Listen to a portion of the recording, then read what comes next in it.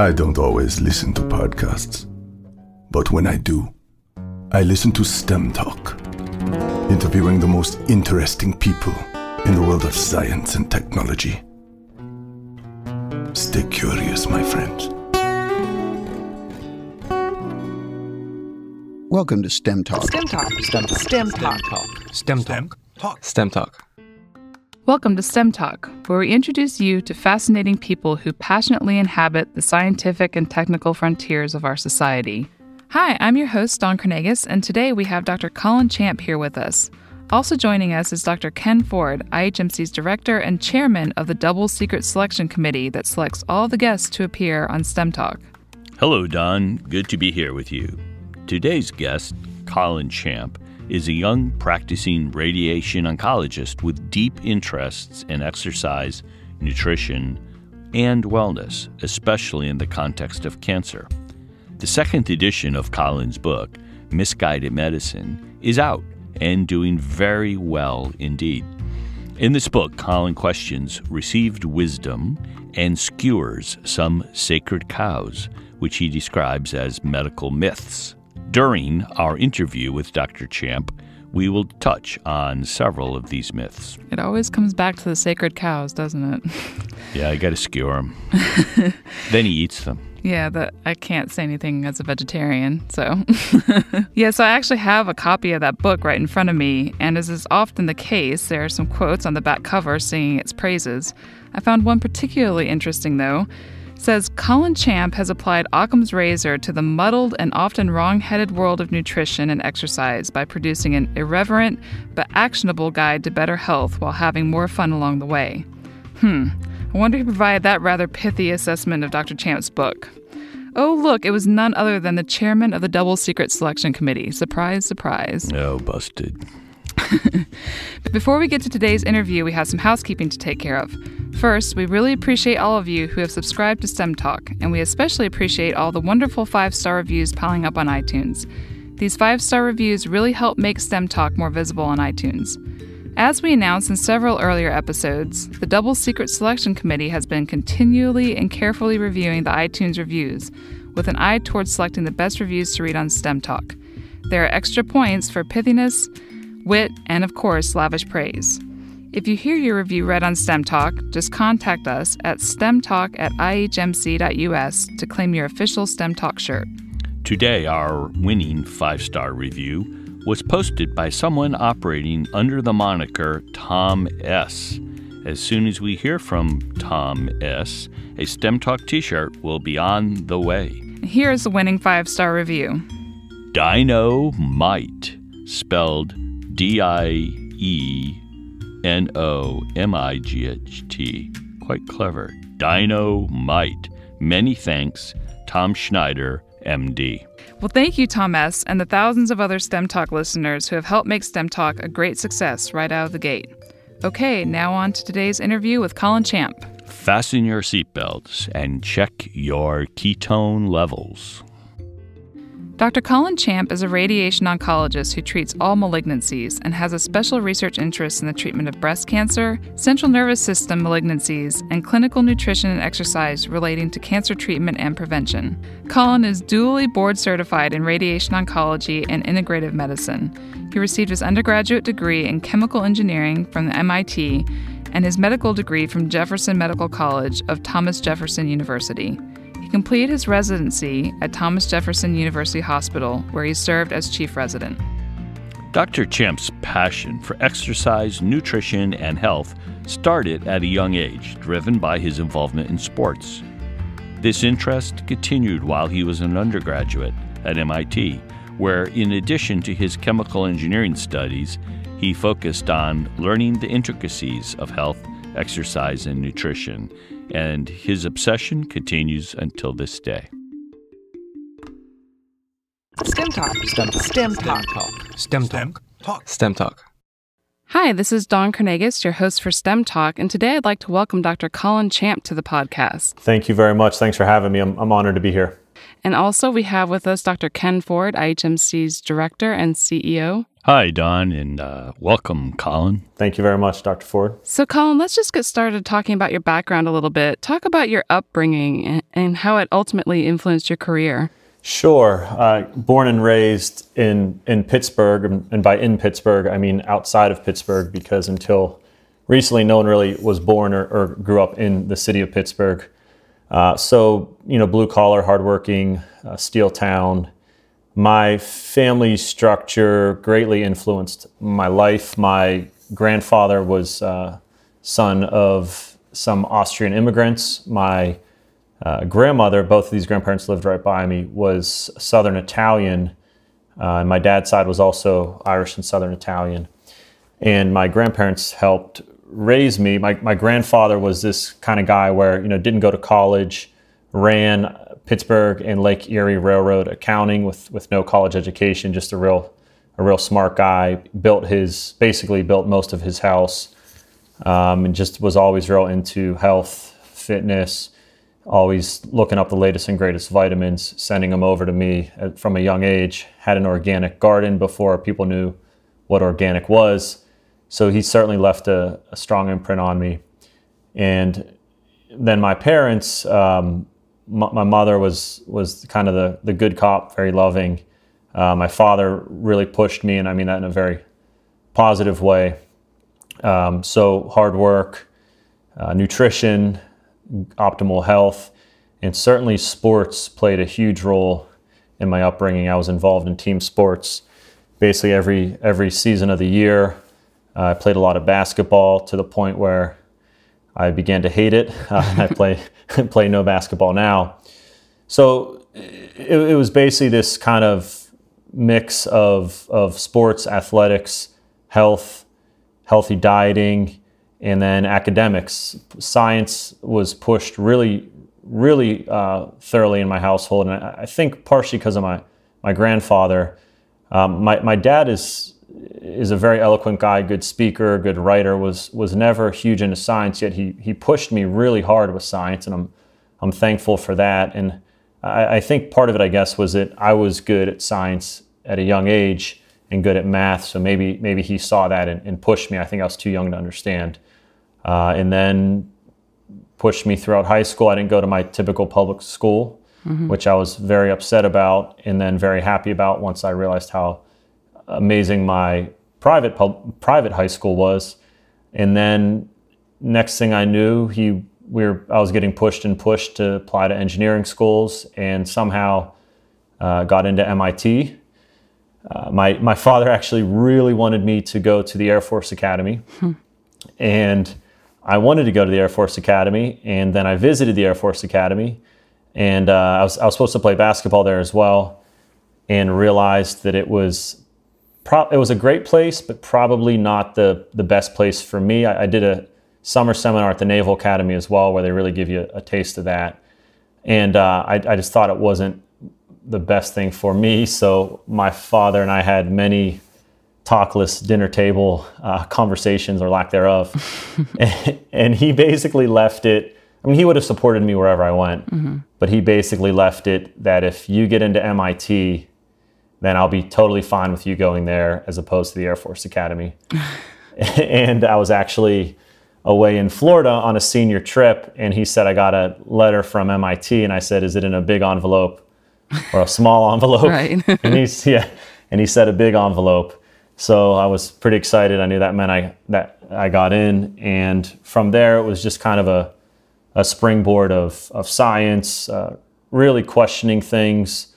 Took me to med school, and after med school kind of circled right back around. I'm now a radiation oncologist, which is a very science tech heavy field. We have to do radiobiology boards in it. We also have to do physics boards. So in that regard, my undergraduate degree actually paid off. And the nice thing too is I get to do a little bit of engineering, a little bit of science, a little bit of math, and obviously the health, nutrition, that whole aspect of my upbringing is right back at the forefront. It all ties together. That's great. What led to your decision to attend medical school specifically? It was the summer after my, I want to say freshman or sophomore year of college. I was working on an artificial heart project. I worked on there were solar panels that basically would pull oxygen out of, actually, sorry, these are two projects here I'm talking about. The first project I worked on was the artificial heart project, where I worked on the pumping mechanism of it. Mm-hmm.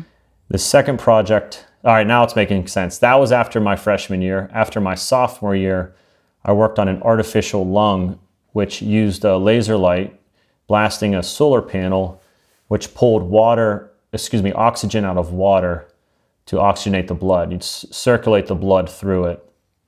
Really interesting project, basically using solar power to make oxygen. It eventually got a grant to be used on submarines because you don't need an oxygen tank to provide oxygenation, and also for high altitude air travel.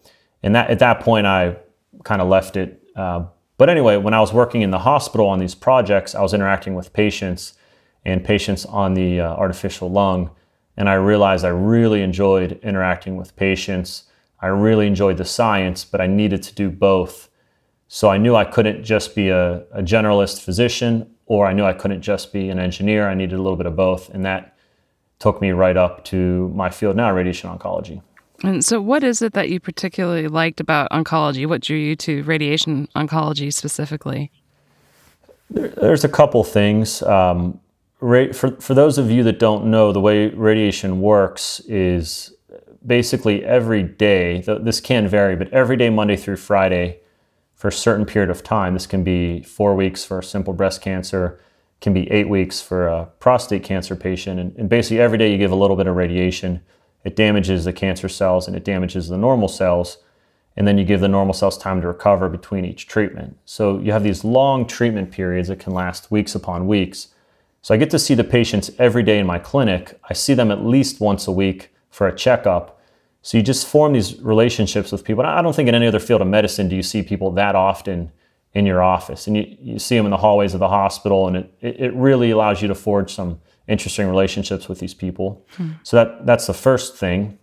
The second thing is to treat a cancer patient it's emotional, but it's extremely rewarding. You get these people that come in and all they think is that this is the end. And if you can provide them any benefit, whether that's palliation towards the end or whether it's a cure. I mean, I see a lot of breast cancer patients and the cure rates are huge, and it's just so rewarding that these people come in thinking the worst, and then you see them years and years down the road and everything's fine. So that's a huge part. And then the science of it is I mean, we have giant linear accelerators in the back room that are multi-million dollar machines that we get to play with. So that's a very fun aspect of it. So if you hadn't gone into oncology, are there any other fields that you might have pursued, specifically in medicine or even in science? When I started out in medical school, I assumed I was going to be a pediatrician or an orthopedic surgeon. And I think people think that often because those are two of the doctors you see when you're a kid, right? Everyone sees a pediatrician. And if you're in sports, you see an orthopedic surgeon. So for me, those were the two best fields in the world. But as I advanced throughout medicine, I realized that those two, while they're great fields, were not necessarily my cup of tea. So what else would I have done? That's a tough question. By the time I was applying for radiation oncology, in my mind, I couldn't do anything else. So, I mean, there's a lot of interesting fields. There's a lot of fields in like kinesiology, physical medicine and rehab, where they make artificial limbs. So I thought that was something I could maybe get involved with. Again, I didn't have a good backing in it. I had the science background, but I think that would probably be something that or an avenue that I would have gone down. The second edition of your book, Misguided Medicine, has recently been released. And I must tell you that this is a really nice piece of work. I enjoyed it very much, and I've bought copies for friends and family members. We will put a link to the book in the show notes, of course. Now, this book represents a substantial collection of what you regard as long-standing and potentially damaging medical myths. Let's chat briefly about some of those myths now, and then we'll circle back in more detail to talk about many of them as the interview goes on. But for now, if you could just rattle off a bunch of these medical myths.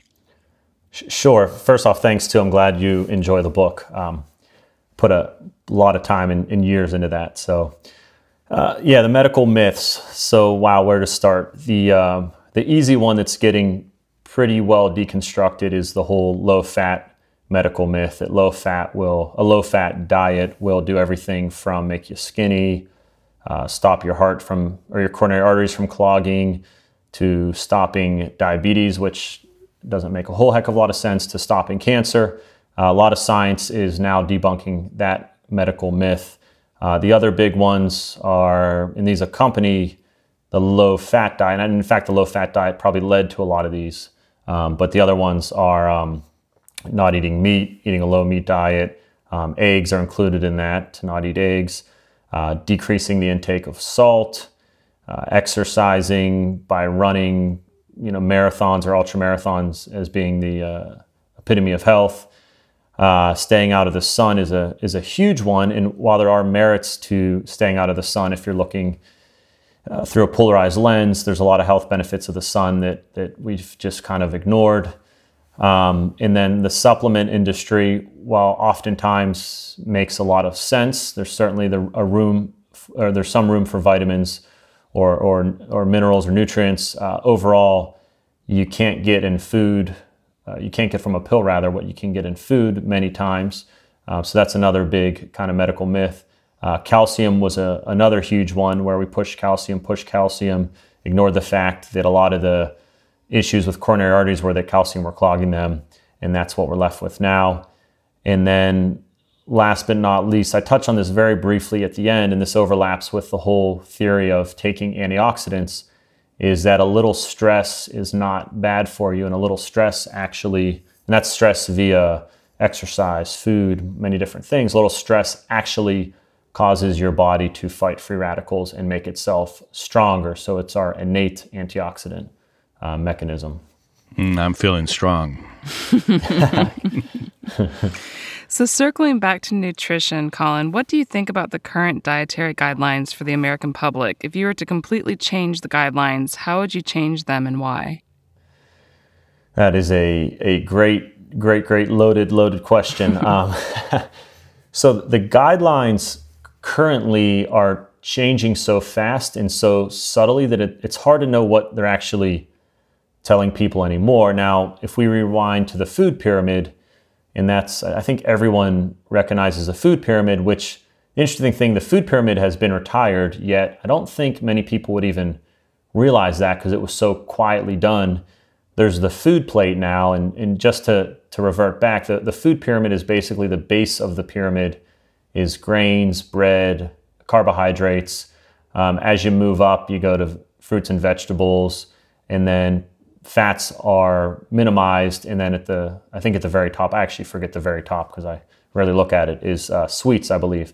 Now, that's been replaced with the food plate, which is, again, I'm going to mess these things up because I don't spend much time looking at them, which maybe tells you how worthwhile they are. It's about a fourth, I think, lean proteins, like there's grains in there, and then I think fruit and vegetables. And so these are very general recommendations, and I think in general nutritional recommendations are vague, and I think they're left vague on purpose because no one wants to say the wrong thing and the data's all over the place. And more recently, I guess we're pushing a Mediterranean diet, and I have no clue what a Mediterranean diet is, and I don't think anyone does. We'll come back to that. Yeah. And, there's the other plant-based diet, which again, I don't know what that means. I eat a lot of plants. I also eat a lot of animals, but I wouldn't call my diet an animal-based diet. So anyway, to rewind here, the recommendations were very low fat, very high carbohydrate, and moderate protein. And some of the older recommendations, depending on what you read, they're even pushing to, you can go to Ornish or some of these other guys, and they're pushing to limit fat to less than 10% of your total intake. I think that's concerning and probably very unsafe because fat is a necessary macronutrient. Since some of the other organizations have backed off on their recommendations of avoiding fat, of avoiding saturated fat, of avoiding cholesterol, And I think that's appropriate. I think they're doing it a little bit quietly because of the egregious errors in the past, but to admit those, or to do it more loudly to allow people to see the changes you're making, it also says that, we were wrong in the past. And, we could talk about this more in the future, but there's nothing wrong with being wrong in the past. I mean, science is always wrong in the past, or at least less right in the past. But that's tangential. But the best recommendations, I think, and this is what I follow, and this may not be the case for 100% of the people, but I think it's very opposite of the food pyramid. An easy way to think about it is if you were to not eat anything for the next 5 days, what would your body eat? And it's a small amount of carbohydrates. That's from the glycogen in our body. And I do think the diet can include a small amount of carbohydrates. I think that's probably what should vary the most based on how insulin sensitive an individual is. I generally eat 50 to 150 grams per day, rarely over that. Some days much lower than that, some days closer to zero, especially from fasting. STEM-Talk is an educational service of the Florida Institute for Human and Machine Cognition, a not-for-profit research lab pioneering groundbreaking technologies aimed at leveraging and extending human cognition, perception, locomotion, and resilience. So, Colin, salt, fat, and foods that are rich in cholesterol have long been considered boogeymen in the world of nutrition. Can you share your views on these? Sure. I think a lot of, well, at least the salt, and when I first wrote an article about salt, I refer to it as collateral damage in the war against fat. So if you read my book, you know where I stand on low fat. I'm very against it. I'm very pro-fat for many different reasons. And I think I think it's a normal kind of natural diet that our body is meant to process. So when we stray from that, there's other issues that happen down the road. So if you reduce fat, you increase carbohydrates, and the data shows us that's exactly what has happened. The US population has increased their carbohydrates. When you increase your carbohydrates, other things happen, like you have high blood sugar, you have fat that builds up in some of your organs, you get things like type 2 diabetes, and then you have an increase in the amount of insulin circulating throughout your body, which acts on the kidneys, telling them to retain several things, including sodium. So then you tell people to restrict their sodium. And now sodium is a vital part of our health. I mean, lots of animals, elephants travel miles and miles of dangerous territory to get their salt. Humans, I mean, salt was once used as money because they know that it's a vital resource. So to put it as this boogeyman that you should restrict is illogical from an evolutionary point of view. And I know that's kind of a dangerous word to use because it depends on how you define evolutionary. It's something our body naturally runs on. And then when you look at the studies where they severely restricted salt, it was detrimental, it was dangerous. And that's not a surprise. It's something we need in the diet. If you eat a normal whole food diet without a lot of processed foods and without a huge amount of carbohydrates, you actually need to increase your salt. If you work out at a gym, you really need to increase your salt. I salt load before I go to the gym, and oftentimes I salt load after. In the summertime, when it's warm out and I sweat during a workout, I salt load quite a bit, or else my blood pressure drops and I can get syncopal. So that's just one of the major examples of one of our recommendations kind of bled out into other issues of health. Saturated fat really followed the recommendations to avoid fat. And conceptually, it makes sense. I get it. I know where that came from. If you look at saturated fat at room temperature, it's solid. If you look at a stick of butter, if you look at coconut oil, it's solid. And I understand why at some point looking at that would say, if I eat that and it re-solidifies in my body, that's going to gunk up my arteries. It's going to clog them. It's going to build up as fat. Unfortunately, or I guess fortunately, what we eat is not exactly incorporating what our body does with what we eat. So we're not what we eat. I think Jeff Volek maybe said this the best. We aren't what we eat. We are what our body does with what we eat. And so we don't eat butter and then turn it right back into butter. And interestingly, when we eat carbohydrates, we actually turn them into something else. It's not necessarily just sugar. I mean, you get triglycerides, you get other things. So I understand why that happened from the beginning, but data disproved that many times over. And now it's time to kind of part our losses here and move on. One other primary food boogeyman has been foods rich in cholesterol. Do you remember eggs? I mean, even now, if you stay at a high-end hotel or something, for an extra $1, they'll take all the egg yolks out of your omelet. Mm-hmm. Yeah, I mean, cholesterol is another vital nutrient. It's so vital that our body produces it, and if we stop eating it, our body produces a lot more of it. So again, it's like, let's take a step back and think about this. Let's take a step back and think about all the processes in our body that rely on cholesterol.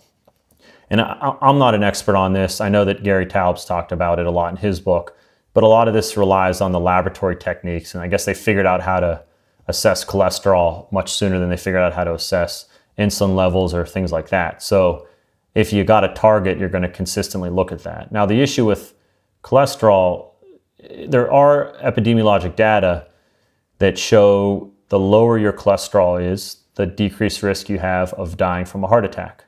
So if you just look at that, if you take a polarizing view, you would say, let's eat less cholesterol. Let's lower your cholesterol. And there's some question whether eating less cholesterol actually lowers your cholesterol. That's a controversial topic as well. But let's just pretend that it does. Even if it does, that may lower your risk of dying from a heart attack. But what does it do to everything else? And lo and behold, if you look at the data from other studies like the MR-FIT study or these other studies where there's tens of thousands of people, it may decrease your risk of dying from a heart attack to have low cholesterol, but it doesn't decrease your risk of dying from everything else. Mm-hmm. The numbers vary, but generally there's some support from 200 to 240, which would be considered high by most physicians out there. That's your lowest risk of overall death. So my goal in life is to not die from anything, not necessarily just to not die from a heart attack. But medicine it's chopped up into subspecialties, and I understand why. But sometimes we need to take a step back and look at a bird's eye view of things, and that just hasn't been done in the cholesterol, saturated fat world, and that's starting to happen now. There's been meta-analyses, and I know they have their issues, but there's been meta-analyses and other studies that have been showing that a lot of these dangers or harms have been overblown. And then even the Framingham study and some of these older studies, they just failed miserably with regards to the cholesterol recommendations and saturated fat, and that just wasn't published. Late last year, an organization with the rather Orwellian name of the World Health Organization released a report which reviewed the putative link between red meat and cancer. This report, of course, sparked a media frenzy about the hazards of red meat. In particular, the report categorized processed meat, which is a very broad range of products, as absolutely carcinogenic to humans, lumping it in the same category as smoking and arsenic. Meanwhile, unprocessed red meat was placed in the second to worst category, labeled probably carcinogenic, in which red meat joined alleged nutritional ne'er-do-wells such as lead and the human papillomavirus, petroleum, and anabolic steroids. This report and the uncritical reporting that followed has engendered much confusion. I wonder if you would talk briefly about this report and then delve directly into the primary issue at hand, that is the status of red meat with respect to cancer risk. So I think, I'm not sure what ticked me off more about that study. Well, it's not even a study, as you said, it's a report, which kind of ticked me off because all the media discussed it as a study. So it was either that or the 30,000 emails that I had the next day waiting for me in my inbox, asking me. The same thing happened here. Yeah, exactly. So there's quite a mix of data on the benefits and dangers of meat and red meat and processed meat and all these other types of animal products. So there are so many things to pick at here. I'll just start with the basic. And a lot of these studies group red meat in with hot dogs, corned beef, and other meats. So the problem is you're getting processed meats and unprocessed meats in the same study. That's the first issue. Second issue is when people are eating hot dogs, corned beef, and all these other things, they're eating them wrapped around a bun. So we're not considering that. Then the issue is, it depends on where you go. I mean, you can stop at my house and look how I eat red meat. So I usually marinate it, do other things to decrease the amount of nitrosamines that are built up when you cook. And then you go to my neighbor who chars it black out back in his grill, which you know is carcinogenic. And so you're blaming it on the red meat, but it's not the red meat in itself that's doing it. It's the process of cooking the red meat. That being said, the data is still pretty dicey overall. And I heard a great analogy. I think it was from the Diet Doctor, his website. And he said he had a study or report that plants cause 1 in 4 cancer. And he went on. And the point of it was that tobacco, which is a plant, is what causes lung cancer in 25% of cancers out there. Mm-hmm. And it sounds silly, but it's not the plant that's doing it. It's all the other junk that's put in there. And it's also the act of burning it and inhaling it. Just like we know vegetable oils, when they're burned on a stove, can release acrolein, and that can cause lung cancer and can cause a mutation in young Asian women that we're starting to see in the clinic. It's not the oil itself, it's the burning of the oil, though the oil itself can cause some other issues, but I'm getting tangential now. But back to the issue with meat. So all those issues aside, we're still talking about a nutrient-dense resource here that our body uses to function and grow. So comparing it with petroleum or lead or these other things is just, it's silly. This is food. And as a guy that I like, Ioannidis, published in this paper, all foods cause or cure you from cancer. And that's been shown in a ton of studies. So if we want to start picking through foods and the danger that they could have, every food can be dangerous to some degree. However, we need to eat food to survive, so we need to be smart about which foods we put in our mouth and which foods we don't. The processing of the foods is a whole nother issue. And then the final issue of this is when you tell people not to eat one thing, they're going to eat other things. And I don't know, it seems like we're just never going to learn this lesson, but you tell people not to eat fat, and then they eat a ton of carbohydrates. They eat Coke. I remember being at basketball games when I was a kid, and the candy stand, everyone eating the candy because there was no fat in it, so they thought it was good for you. Mm-hmm. You're going to see the same thing here with red meat. And let's say, if you look through all those studies, the biggest risk of red meat causing cancer, the overall increase of risk is like less than 1% in the general population. Let's say that is true. I would take that increased risk over people not eating it and eating a bunch of other terrible foods like sugar and carbohydrates and excess that we know can cause other issues that can cause cancer. So again, these are balances, and anytime you look at things with a polarized view, you get people into trouble. Absolutely. So speaking of polarized views, I'm going to take the hit on this one. So I've actually been a vegetarian for 21 years. Okay. And I've actually been talking to Dominic D'Agostino about working on a ketogenic diet that's specific for vegetarians. And so we're trying to piece that together. What's your advice for vegetarians like myself who might be interested in the ketogenic diet? That is a great question. I have two very close friends that are Hindu, and they are vegetarians, and they've been asking me that for years. So I wrote a couple articles on it. It's difficult. It's certainly difficult. You have to lean more on like macadamia nuts and coconut oil. I know Dominic does a lot of the MCT oil or MCT products, and those are, of course, compatible with a vegetarian diet. If dairy is allowed, it helps out tremendously because there's full-fat dairy sources, butter, etc. The real thing where you're missing out at times, the real thing where you're not missing out is the protein, because you don't need a lot of protein. And that's often a concern of vegetarians, and I think that it need not be one. Then the other question is just how do you get extra fat in, of course, and eggs can fit in that part as well. Unfortunately, you probably have to turn a little towards some of the oils. So, I think Dominic and I would generally agree. I don't want to speak for him, but these would be the safer oils like avocado oil, coconut oil, olive oil, macadamia nut oil, avocado oil, and palm oil. And again, the MCT aspect in itself or with coconut oil is a good place to go. But one of the key things here is without dairy, I'm not sure. It would be pretty darn hard. Yeah, I agree. Well, the good part is I have the dairy part covered, so Okay. so that makes it a lot easier. But still, it's a work in progress. I think you'll hit it over the fence. Yeah. You include dairy and egg, so egg yolk and avocado and dairy. You should be good. Yeah. Thanks, Colin. Absolutely. I would love for you guys to complete that project because then it will take some work off my back. So. Okay. Well, we're working on it. We'll Great. keep you in the loop on that. Thanks. So actually, talking about our personal diets, tell us a little bit more about your own personal diet. So you've talked about salt loading before you work out, and then you've talked about, about marinating meat. Just can you give us kind of a perspective on what you eat on a daily basis? Sure. I guess generally speaking, my diet's timing of food and fasting and those things are quite flexible.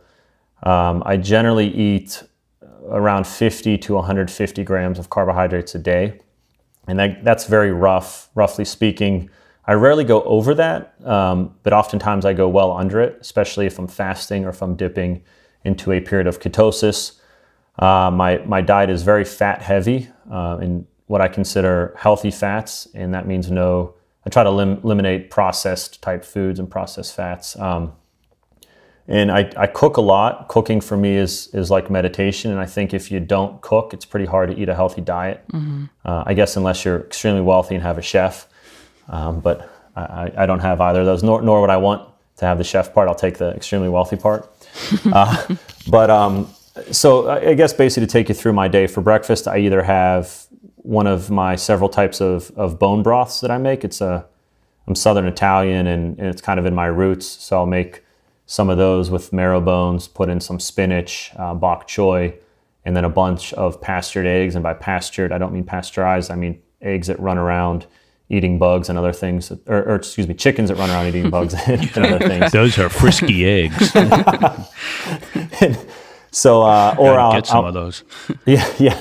Or I'll make an omelet or some kind of eggs in the morning with some kind of vegetable, and then maybe even a little bit of cheese.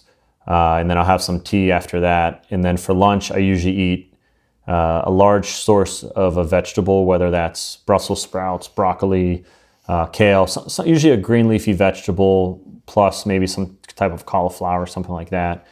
And then on that, I usually have it cooked in some kind of fat source, whether that's ghee, which is clarified butter, or just general grass-fed butter, or any of those oils I mentioned.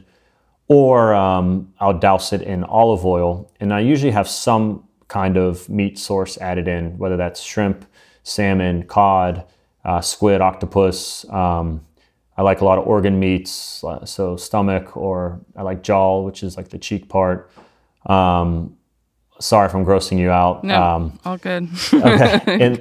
Ken's stomach is rumbling right now. Yeah, it sounds like my diet.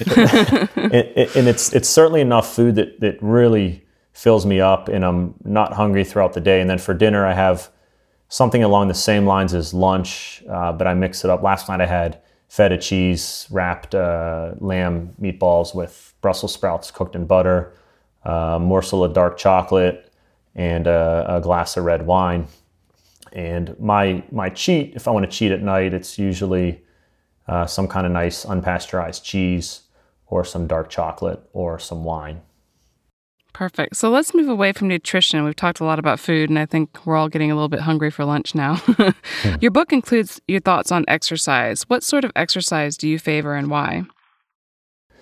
So this is the area that seems to get me into the most amount of trouble.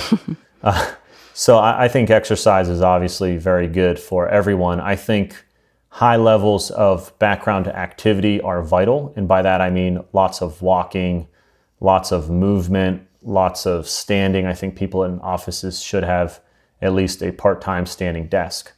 I think activity trackers are great for those kind of things. So I think people should take, I don't know how many miles or steps per day, but I generally try to do at least 3 to 5 miles of background activity per day. And then I think people should cycle in some sort of safe but intense exercise in between. And this is very dependent on the person. So my mix is I do martial arts usually once or twice per week. and then I lift weights at the gym, usually 3 or 4 times per week. And then in between, I'll do some kind of other random activity. And I think the difference is that low-level activity is very good for burning fat and just for staying mentally fit and staying physically fit. The high-intensity activities are great for stimulating muscle growth, stimulating your mitochondria, and improving your overall metabolic function. Now, what I don't do is the grinded-out exercise that's in between, and I don't think that that's healthy. So I'm not a fan of long-distance running. And that being said, I understand that it provides a benefit for some people. I understand it provides a mental benefit. It's therapeutic for people, and I'm not commenting on that. I just think overall, from a health point of view, it wears and tears your joints, and it wears and tears the heart. And there's more and more studies coming out on the damage it does to the heart. And I got to say, I'm biased because I have some very close personal friends, family friends, and others who have run their whole lives, and now they have a lot of heart issues, and I'm seeing it more and more, and it's really tough to swallow. Now, this is something that when I bring up, I get utterly lambasted on Twitter or Facebook or these other places, and that chapter in my book is what most people comment to me angrily about. And again, there are therapeutic benefits mentally, but the physical benefits, I think the other types of exercise, if you can do that instead, are much better in the grand scheme of things.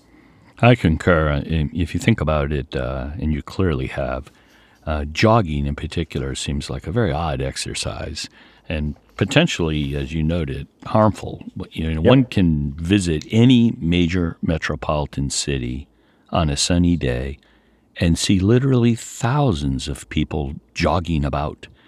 And should a person of even a couple generations back be somehow magically teleported into modern times, they would wonder, why are all these people running? Maybe somebody is chasing them. And why do they run so slowly then? and why do they look so unhappy? And our visitor from times long ago would be completely flummoxed by this sight. Now, there's much else about the modern world that would flummox them. But when we compare the relative levels of fitness between that time and this time, we might want to think twice about that form of exercise. Yes, amen. So, Colin, the entire issue of sun exposure, cancer, and human health is rife with confusion and conflicting advice. Please share your current thinking on this topic. I think the views on the sun causing cancer, and we can go back to the food study I mentioned, like everything basically causes or cures cancer to some degree based on the study. Well, the sun is no different. And there's certainly studies that link the sun with skin cancers like basal cell carcinomas, squamous cell carcinoma, and melanoma has been a little more elusive with studies kind of all over the place. But for the sake of the argument, let's just assume it increases all three. And on looking at a polarized lens, we would say, all right, we need to stay out of the sun so we can decrease the risk of basal cell, squamous cell cancer, or melanoma. Again, assuming it strongly causes melanoma. So the issue with that from the start is basal cell and squamous cell, basal cell especially, basal cells are almost non-cancerous. Mm-hmm. You can resect them. Sometimes they do need radiation. I'm not minimizing them, but they're not as severe in the terms of the cancer spectrum as other cancers. Melanoma, on the other hand, they can be a bad player. Melanoma is extremely rare. So the next question is, what good does the sun play? And the good that the sun plays is basically it reduces the risk of nearly every other cancer. So cancers like breast cancer that 1 in 8 women get, prostate cancer that it's the major cancer that men get. There's even some studies with lung cancer, which is one of the biggest killers, colon cancer. It decreases the risk of all these much more common, or it's at least associated with a decreased risk of much more common cancers, much more deadly cancers. So the question is, do you really want to stay out of the sun? The other question then is, what other benefits does the sun have? If the sun's that bad, how the heck are we even alive here, millions of years on this earth, getting blasted with it day in and day out? Well, not day out, but just day in. So the other benefits are that it makes your bones stronger because it causes vitamin D production in your skin. There's some data that there's other things going on that we don't even know about. People's blood pressure dropping, potentially nitric oxide secretion from exposure. There's all these different benefits. And that's what happens again. I know I'm beating a dead horse here. When we take a polarized view, we forget the other aspects of these things. So vitamin D pulls calcium into our bones. It helps our immune system. It helps to fight cancer, which is probably one of the major reasons why if you get sun, you have a better immune system and you can fight cancer. It's also with the bones, it's a reason why a lot of these countries where they've been slapping on sunblock and staying out of the sun, fracture risks have gone up. So I wouldn't go as far as to say there's no risk from going out in the sun, because I certainly think there is. I think it's a small one, and I think the benefit outweighs the risk. That being said, much like red meat, we need to be smart about it. You don't want to eat a burnt, charcoaled piece of red meat. You don't want to sit out in the sun and fry yourself. I like, gosh, I'm totally blanking on his name. He gave a talk at IHMC. He's a vitamin D specialist. Oh, Michael Hollick. Michael Hollick, yes. Very, very down to earth, very scientific, and very smart in his approach to vitamin D. He says to go outside as long as it takes to get a sunburn, just cut that in half. And he suggests you get sun exposure to many areas of your body, not just your face, because you can get photo damage on the face. And when you get older, you don't look as good, and we all want to look good in society. So I think we have to have a smart way to do it. And I don't think you should go out in the sun and throw a bunch of sunblock on and think you're safe from the issues with it. The benefits of the sun doesn't mean you need to sit there and fry away in it. You can just get a small amount. The other thing that not slopping on a ton of sunblock does is it makes you go in and out of the sun, because if you're still trying to avoid sunburn, you'll be cognizant of that fact. And I found personally that when I don't use a sunblock, but I still try to limit too much sun, that I end up doing a much better job at it. So again, it has to be a balance of kind of smart and science. Absolutely. Well, shifting gears a little bit here, we now turn to cancer therapy, and especially ketogenic diets and potentially ketone esters as part of a multifaceted cancer therapy. In your 2015 paper with Clement, you summarized a large body of evidence showing that a ketogenic diet activates the same molecular mechanisms that are targeted separately by anti-cancer drugs and may in fact act synergistically with both radiation and chemotherapy. And I wondered if you could elaborate on this a little. Sure.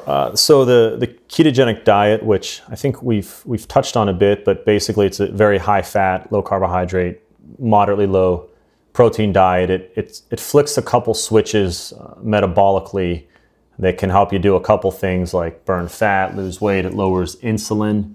It may lower blood glucose, not necessarily in the healthy person, but someone who generally has a higher glucose than they should, it will lower it.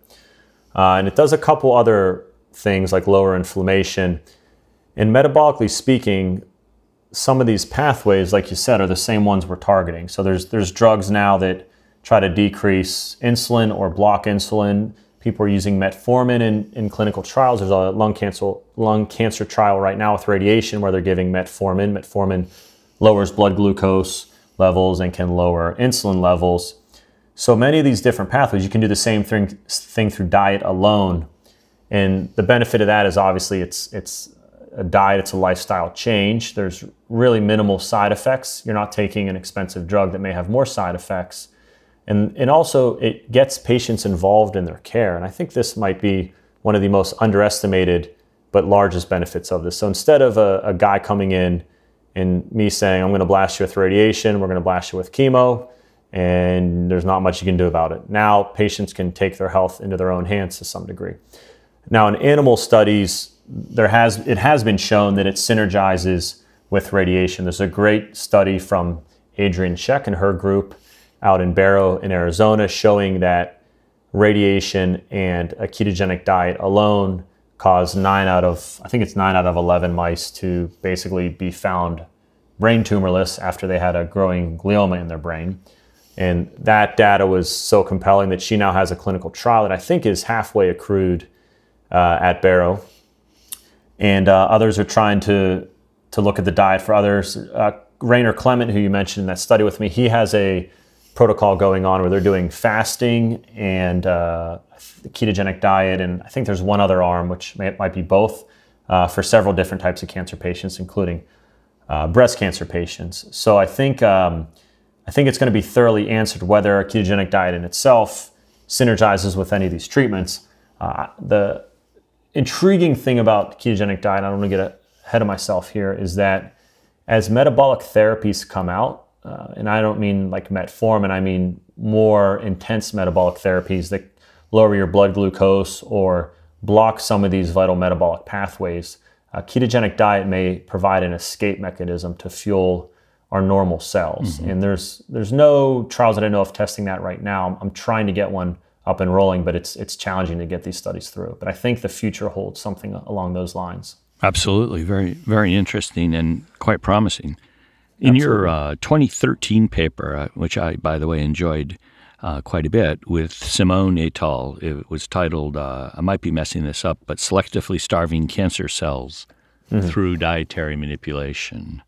And you compared calorie restriction, intermittent fasting, and ketogenic diets across a range of serum markers, and also considered practical matters such as adherence, just the ability of the person to do the diets.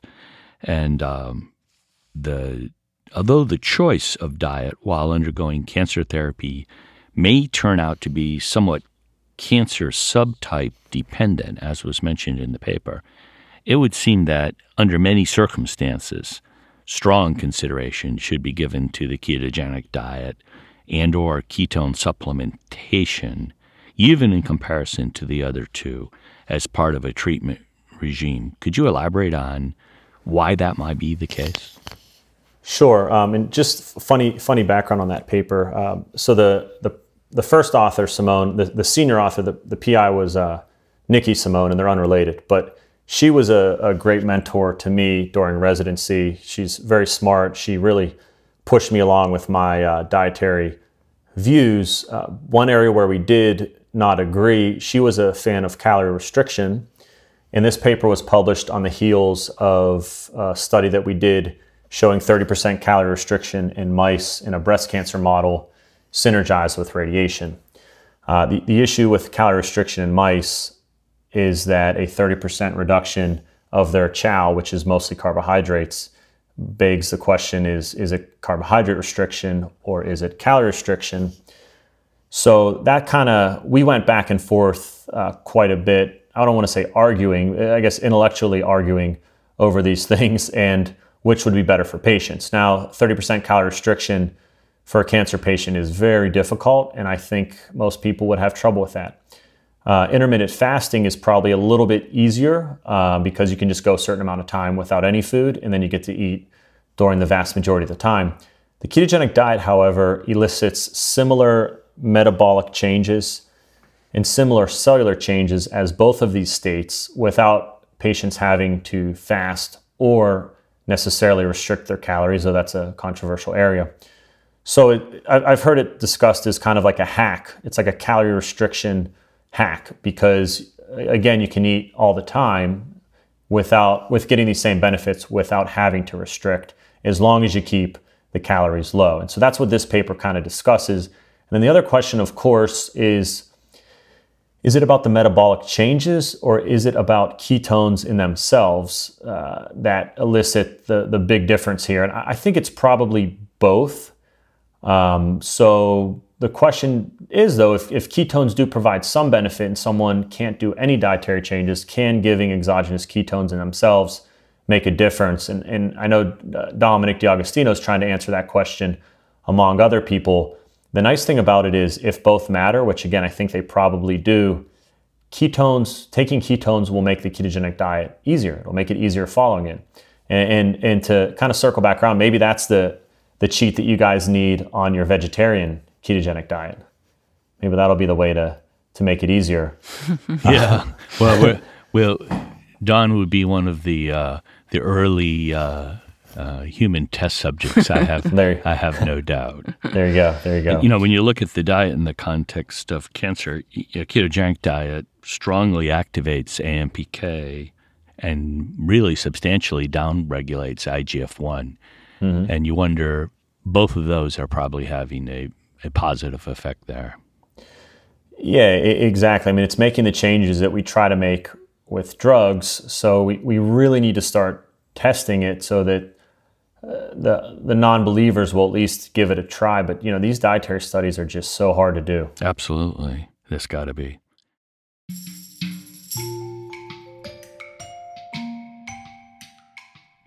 STEM-Talk is an educational service of the Florida Institute for Human and Machine Cognition, a not-for-profit research lab pioneering groundbreaking technologies aimed at leveraging and extending human cognition, perception, locomotion, and resilience. In 2010, Bonicelli et al. Published a paper titled Ketones and Lactate Fuel Tumor Growth and Metastasis, Evidence that Epithelial Cancer Cells Use Oxidative Mitochondrial Mechanism. And in this paper, they conclude that ketones and lactate in particular fuel tumor growth and metastasis. And the authors make the following concluding remark.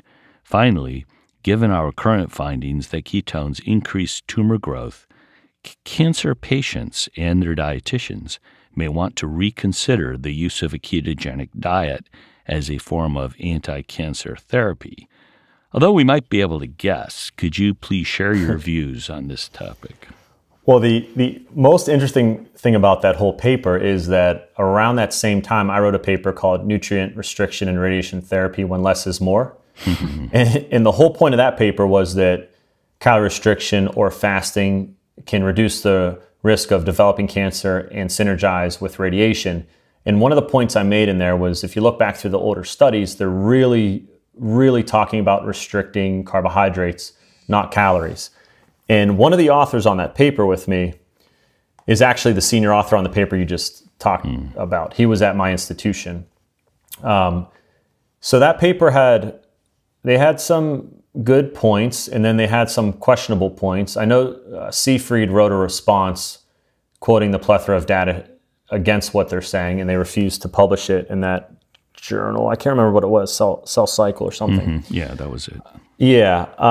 The other problem is, and this goes back to what's in my book, one study in a modified tumor cell line doesn't prove anything. So to make the comment from that to that dietitian should be reconsidering whether they do a ketogenic diet, that's inappropriate. And that's how we as physicians and physician scientists get ourselves into trouble. Lastly, let's say that is true.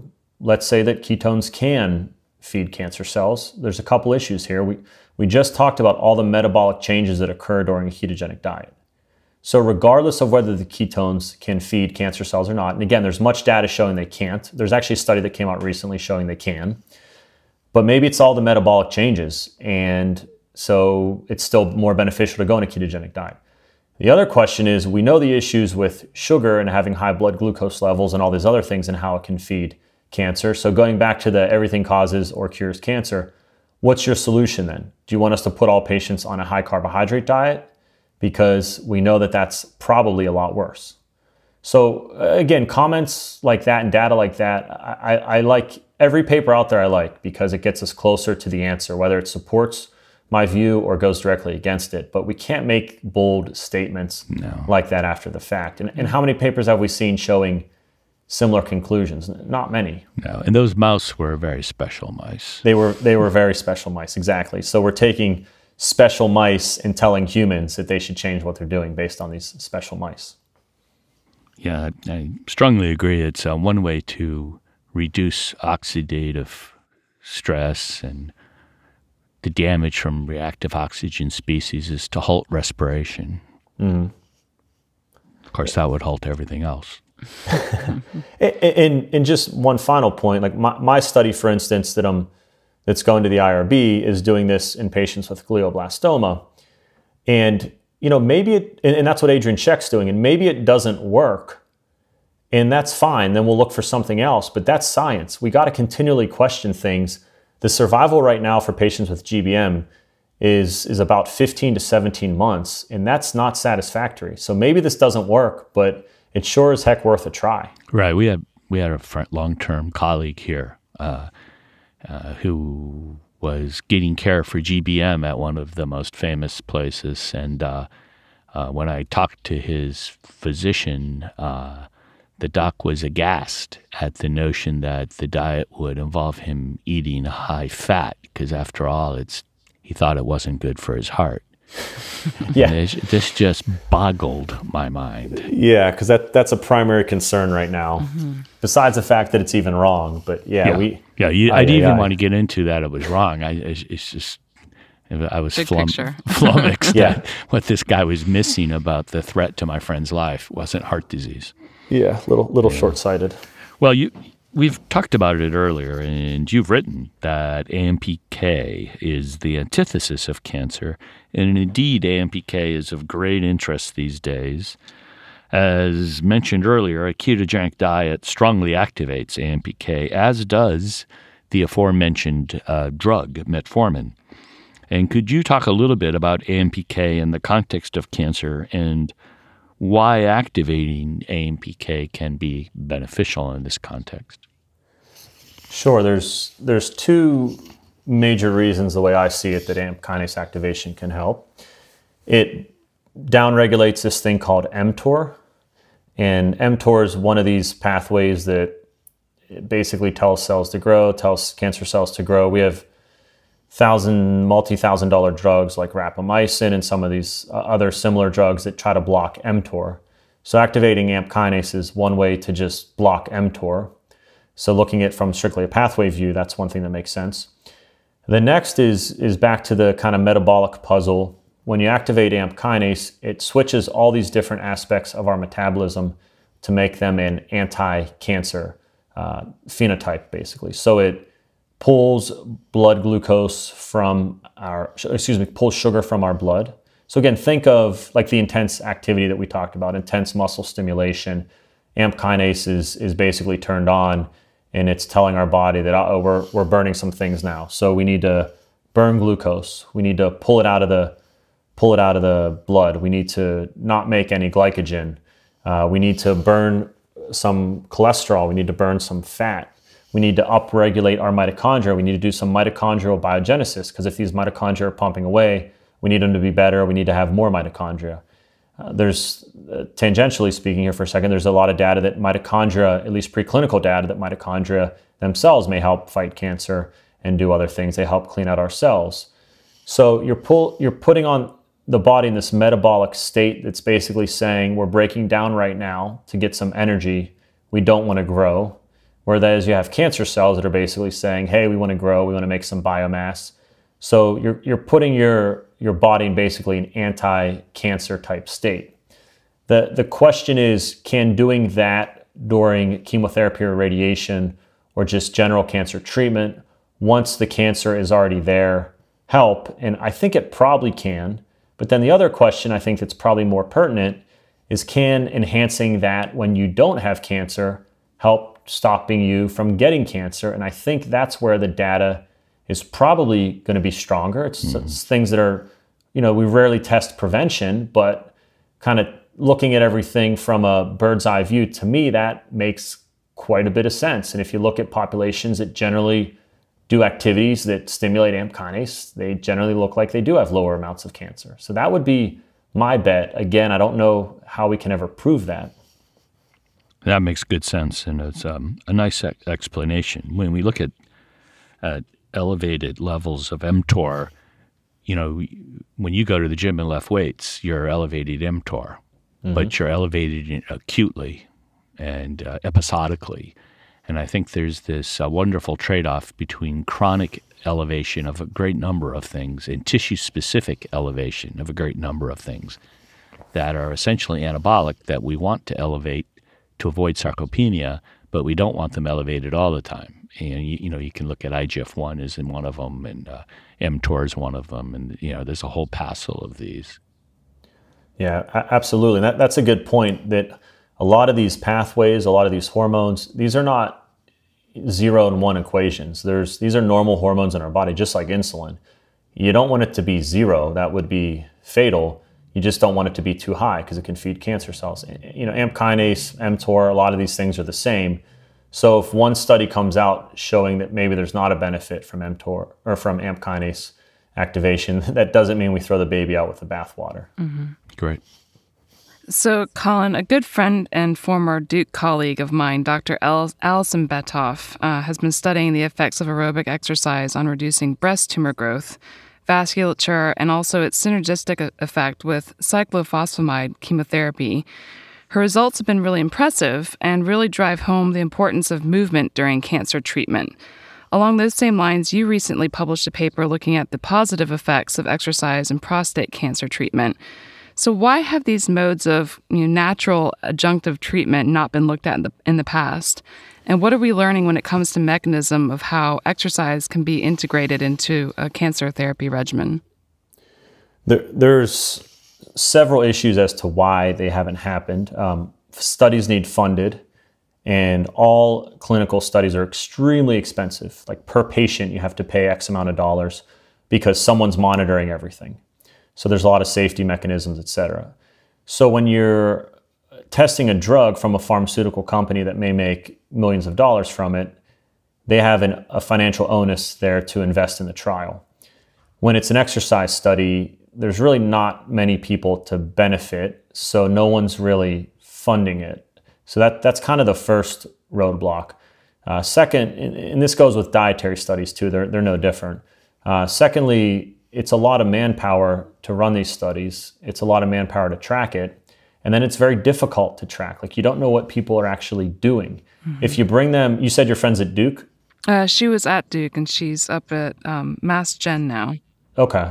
So yeah, at Duke, they had I think the Jones lab, which I think is now at Memorial Sloan Kettering. Which is who she did her PhD with, actually. Oh, awesome. Yep, with Lee Jones. He's awesome. So if you have a study where you're bringing people in and making them exercise in front of you, putting them on the treadmill, those kind of things, which I think they did do there, you can get the data. That's very, very expensive. You have to get grants and those kind of things.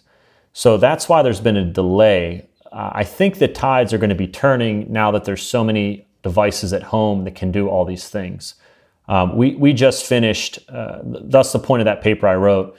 We just finished a breast cancer trial. We have a prostate cancer trial almost done. Then we have 2 other cancer trials that I'm running where we're giving patients misfit activity trackers and then tracking their sleep and their activity levels before, during, and after radiation therapy. And it's giving us concrete data as to how much things change from treatment alone. And this is, it's so simple, but this is stuff that we just never had before because we had no way of tracking it. And now we have heart rate variability. We have, my prediction is we'll one day take patients' heart rate variability, and if it's low, they won't get chemo that day or they won't get treatment that day. But these are things we couldn't do in the past. So things have just been delayed. And then part of it too is, cancer is a beast. And for those of us that have seen it grow through 60 gray of radiation concurrently with Temodar or chemotherapy, it's scary and it makes you jaded and it makes you think that if someone says exercise is going to fight cancer, you want to roll your eyes. Or if someone says diet is going to help fight cancer, you think no way. And I understand where that comes from. I don't agree with it.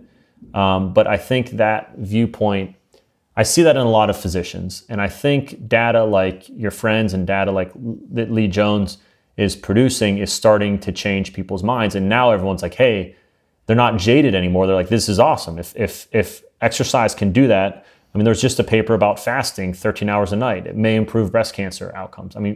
We're in this game to improve people's lives and to cure them from cancer. So if anything shows it, even if it questions our egos as physicians, we have to take it seriously. And I think that we're going to see a lot more of that. Absolutely. I think it's really interesting, too, the shift away from before you were told to not exercise and to rest and the focus on rest. But now this kind of more evidence pointing towards movement and just getting out. And even if it's kind of low grade, aerobic activity is better than nothing at all. Yeah, it's a great point. That it's the time of the active patient, both physically and in their own care and with diet. And that's another reason why the ketogenic diet's great. It allows patients to take charge of their health. Absolutely. So let's move away from cancer. Tell us about your website called The Caveman Doctor. Wow. So yeah, I actually have a new one. It's just my name. But I started Caveman Doctor when I was a resident, when I was scared to death of making any ripples. And I didn't even put my name with it for the first, I don't know how long, maybe years. But the point of it was to look at the whole medical and health system from a historical point of view. So evolutionary, kind of culturally, common sense wise, and then just kind of go back through the science. And also to make it very simple for people to understand. So I love science and I love doing clinical trials and those kind of things, but really my goal is to just get the average person healthier. And whether that's preventing cancer, treating cancer, et cetera. And so that was the goal of the website, to make it kind of tongue-in-cheek, silly, funny, but also while people were entertained, kind of hit them with a lot of science to try to get their knowledge base up.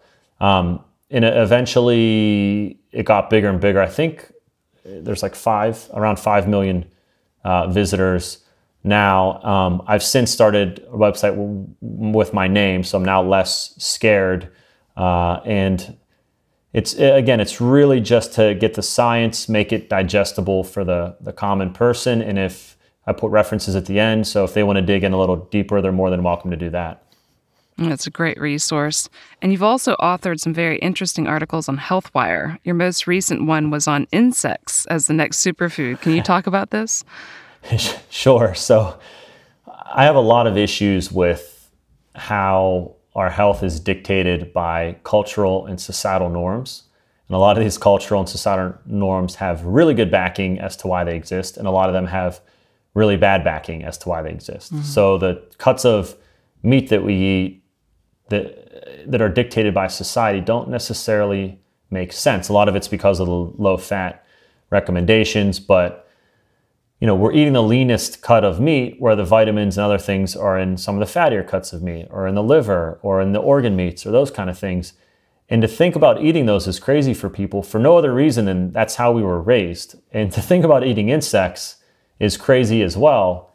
But a heck of a lot of people do it around the world, and all of our ancestors did it. So why is it that crazy? Why is it okay to eat a chicken breast or a beef butt, but then not to eat an insect or to eat the cheek of a cow? So really, I'm just trying to get people's minds open a little bit to questioning their food narratives, like what foods are healthy, what are not, what foods are okay to eat. I mean, eating an insect sounds a whole heck of a lot less psychotic than eating a packaged, chemical-laden piece of junk that's not even food. And so that was the point of that article. It also makes it interesting for people that have looked back to say, what did we traditionally eat? Oftentimes they did not include the fact that we ate a lot of insects. Yeah. So there's another HealthWire article that has the provocative title, "Is Exercise Making You Fat?" Can you explain what you mean? Sure. That article was hitting on a couple things. You can't exercise off calories. So if you're eating a bad diet, you can exercise all you want. You're not going to be healthy. Diet's more important. Secondly, if you don't exercise the right way, and Dr. Ford, getting back to what you were saying, if you just kind of low-level run, pound your knees a bit for a couple hours a day, that actually makes you a lot hungrier. So if you're not eating the right kind of food, exercising may actually make you less healthy. It may actually make you fatter. My view is it's a hydra. There's many heads that make you healthy, and you got to take control of all of them. And if you think you're going to exercise some of those other heads, the lack of health away, it's just not going to work. And that was what I was trying to get through with that article. I have to kind of put catchy titles in, or people don't read the articles. I've written some articles that I thought were so amazing, but the title was boring and no one reads it.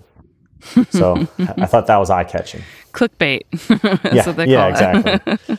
But there's actual substance there. That's the difference. Well, thank you. So your book, Misguided Medicine, questions received wisdom and skewers some sacred cows, so to speak. This is coming from the vegetarian. When thinking about science, it is important to appreciate that scientific method does not move toward truth via consensus. Very little in your book represents current consensus. Please share your views on the importance of being willing to question dominant narratives. Absolutely. So the most important thing for really anyone out there, but especially scientists, I see it as kind of a three-step process. So you got to question things first. You got to figure out the answers. That's the second part. And then the third part is how do you implement those answers? Whether that's in your personal life or teaching others or advising patients. So more often than not in medical school, even college, some general higher education, we avoid number one or even number two and just go straight to number three. This is what you should tell patients and this is why. And if you start to question things, we're really taught not to question things. And people get scared when you do it. Again, with my book, I get angry emails. And I don't know why people are so angry. I'm just posing questions. But you can't have the answers without questioning it. And what happens is one or two people question it originally. They come to their answers. We take those answers as fact. And then next thing you know, they're religious basically following of these questions that were answered maybe incorrectly. And there's nothing wrong with questioning things over and over again. That's what science does. We're not right. We're not 100% right. Science is pushing towards that, finding the true answer, but we don't know any answers. And so that's kind of what I'm trying to get out there to people. And I'm trying to really get people to question both themselves, to question their narratives, and even to question our health leaders. When I get a patient that comes in and says, why do I need radiation? What about this? What about this? I've read this study. Like, those are my favorite, those are the best patients, because it's like, all right, we're going to work together as a team here. I'm going to explain to you why I think this works. You're going to tell me whether you agree with me or not, and then we're going to move forward. I think more people need to do that with their own health, especially if it's not working. So, a good example is people that are on a low-fat diet and they're getting fatter. It's like, all right, maybe low-fat is the way to go, which obviously it's not, but maybe it is, but it's not working. So let's do the opposite. But they're so scared to question that because that's the Bible. You have to do this, that it leads to other issues. And then you're scared to question other aspects of your health. And then you find yourself 40 years down the road and not very healthy. So I just want people to question their narratives. And a lot of these sacred cows are false narratives, and that's getting proven basically on a daily basis. And that was the point of my book. It was just questioning these things that were driving me up a wall because they weren't backed by a lot of credible science. One gets the sense when reading the book that it was a passion-driven endeavor. Yes, absolutely. In thinking about this, by almost any reasonable standard, science writ large has been incredibly successful. And yet we see evidence increasingly of problems. Frankly, too many scientific findings turn out to be false, or at least unsupportable, or unable to be replicated. And scientific method is not the problem here, I want to stress that, but rather career pressures coupled with widespread conflicts of interest and human frailty, frankly, are at the root of this issue. John Ioannidis and colleagues at Stanford have recently founded the Meta Research Innovation Center, cleverly going by the acronym METRICS, which will study research practices and how they can be substantially improved. Some of the myths in your book are the product of this kind of faulty science that they wish to address. I understand that you're also a fan of John Ioannidis and of his mission. I wonder if you could give us your thoughts on his work and on this topic more generally. Yeah, he's great. He's so intriguing. His articles are amazing, and the center that they set up is so desperately needed. To step back, I agree with your first comment. Science is great, and science and medicine is great, but there are many issues that come about with studies, and he brings these up better than anyone else. He brings them up mathematically, scientifically. He's humorous, and this is why we need to question things and re-question and re-question and re-question. You need to prove things are right multiple times. You can't do one little mouse study in very special mice and then all of a sudden say, this is it. This is what you should do. This is what people should do. And let's set this in stone. And 30 years down the road, be like, what the heck were you doing? This was just from a little mouse study. I mean, the whole cholesterol issue, the whole fat issue was from a rabbit study. I mean, a rabbit study. Rabbits don't eat anything like humans, yet that's what we based basically the whole food pyramid in our whole country on for decades.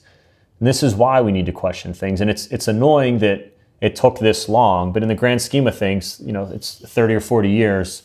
We've been here for millions, so maybe it's not that long. But there's many issues with science, and there's many issues with current clinical trials. Even the gold standard, randomized, phase 3 clinical trials, special interests come into play. He had a paper that showed that 50% of the time these major, well-done clinical trials are proven wrong. So, and I know in the book I'm doing the same thing. I'm quoting studies, and a lot of these studies may be proven wrong in the future. And again, that's fine. We just need to get closer to the right answer.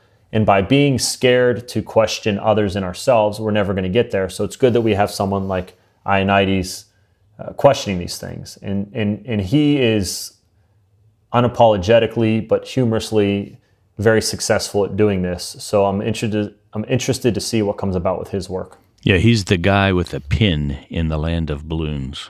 Yes, yeah. and he's so smart that you can't even argue with him. Yeah, he's an impressive guy. Yeah. I don't always listen to podcasts, but when I do, I listen to STEM-Talk, interviewing the most interesting people in the world of science and technology. Stay curious, my friends. So, Colin, you're an Italophile and love Italian food, but obviously not the pasta and bread that's commonly associated with Italian cuisine. What are some of your favorite Italian foods? Wow, some of my favorites. So, I love wine. Does that count? Yes. I love Italian cheese. I love squid, octopus. I love the organ meat aspects of traditional Italian cooking. I love Florentine steak and the Roman tripe, which I had last week. It is amazing. They do such a great job of taking these foods that when I mention them, most people's stomachs turn, but they make them absolutely delicious. And getting back to the insects and some of these other comments, that's why I love their cooking so much. They take these traditional foods that we have shunned for no apparent reason, that are very healthy, very nutrient dense, and they make them delicious, and then combine that with the most beautiful country in the world, and it's pretty amazing. Yeah. Did you try some paella when you were over there? I did not. What is that? Google it up. But Okay. It's intestine, like a baby ewe stuffed with the milk, mother's milk, and it looks kind of like a bowl of rigatoni or something. Wow. You'll be liking that. That's intense. I have to go back now. Thank you. Yeah, the Doll 1887 has got a great example of Okay. All right, great. pistachio. Thank you. So speaking of Italian food, everyone seems to advocate the Mediterranean diet, but no one seems to really agree what it is, other than it's really cool and it's good for you. Since you've already whacked a bunch of sacred cows, would you like to tell us your views on the Mediterranean diet? Wow. Yeah, that is. I don't know why. I have a 20-page PDF on this that I'm going to post on my site. I don't know why I did not put it in my book, but yeah, the Mediterranean diet is one of those things that just irks me. So there's so many issues with it. The initial studies from Greece took a group of Grecians that fasted, I forget how many, it's almost half the year. They fast like half the year, and they didn't include that in the assessment of the data. So first off, the question is the Mediterranean diet that healthy, or was it the fact that these people fasted? I think it's probably both. Then the next question is, what is a Mediterranean diet? It depends on who you talk to. Vegan, vegetarian groups, I was in an argument with one last night, says that it's a plant-based diet. Another thing, I don't know what that means, but very low in fat, very low in meat, very high in vegetables, and very high in grains. And I've been there many, many, many, many times. I've traveled all up and down the coast of Italy, which is ensconced by the Mediterranean. I've traveled into Croatia. I lived in Slovakia for a summer and traveled all around. Obviously, Slovakia is not Mediterranean, but around the Croatian and the Adriatic area. And they eat a hell of a lot of meat. So I don't know where that's coming from. The Italians eat a lot of cheese. The one thing that irks me is I do like my vegetables, and they do not eat a lot of vegetables in Italy. You have to bother the chef to go back and make them. And maybe this is a modern phenomena, I don't know, but it's certainly not all vegetables. Unfortunately, I think it's actually a little bit low on vegetables. And the grain aspect, these whole grains that are pouring from the faucets, you just don't see. Even when they bring bread to the table, it's usually white bread.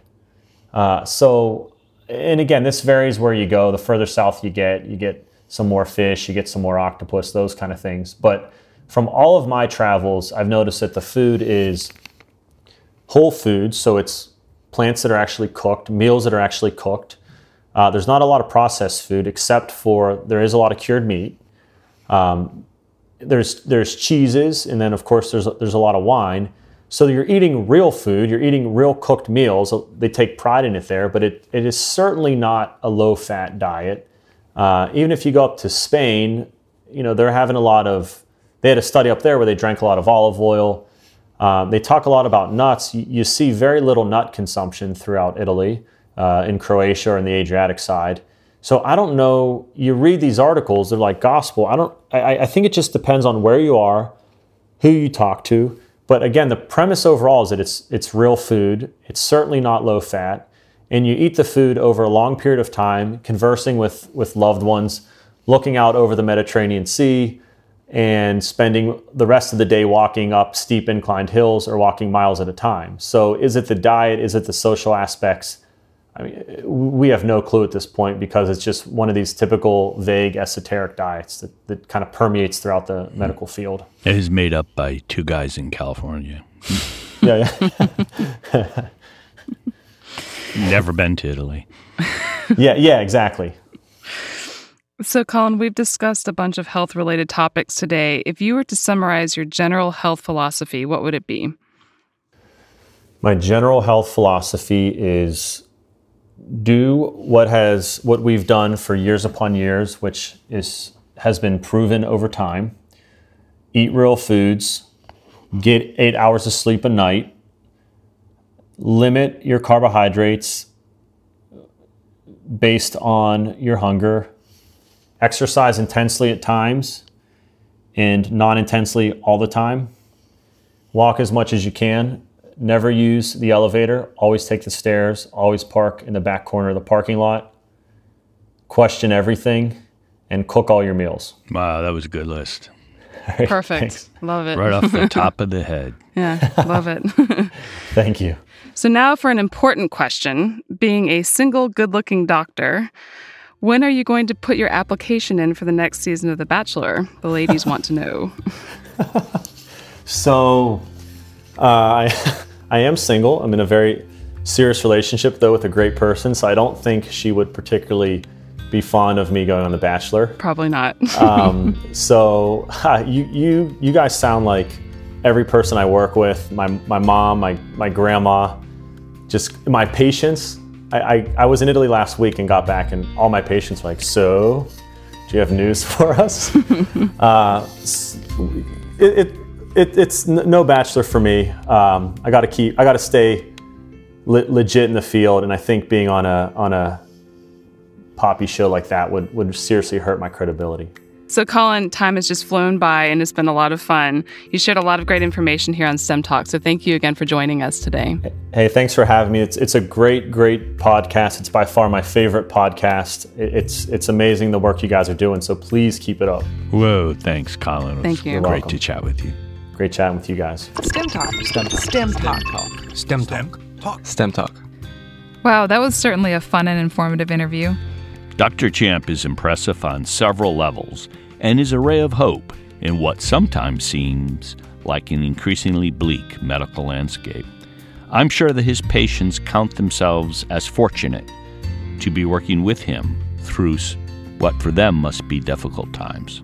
I invite you to visit the STEM Talk webpage where one can find the show notes for this episode, including a link to his book, Misguided Medicine, a link to his blog, and a link to his earlier lecture at IHMC. The show notes can be found at stemtalk.us.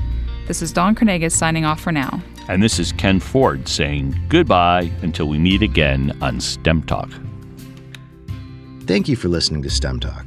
We want this podcast to be discovered by others. So please take a minute to go to iTunes to rate the podcast and perhaps even write a review. More information about this and other episodes can be found at our website, stemtalk.us. There, you can also find more information about the guests we interview.